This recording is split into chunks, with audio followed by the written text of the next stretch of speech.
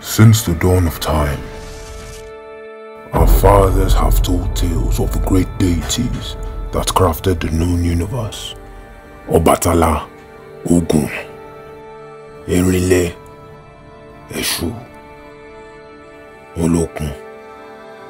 Thriving off of their names off the lips of men, the gods blessed men, and in turn, men kept their names on their tongues, passing down the tales of the gods to their children, and they to their children, keeping the torch burning and the gods full of life.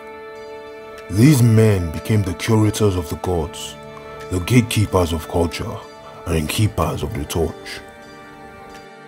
But as times flew by and centuries passed, the curators began to fizzle out, and the flames of the torch began to dim, putting the gods out of existence.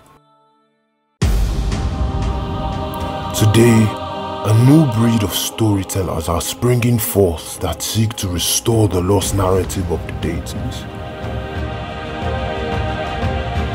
To restore the glory of the African experience, these are the tellers of the lost narrative, the curators of the culture,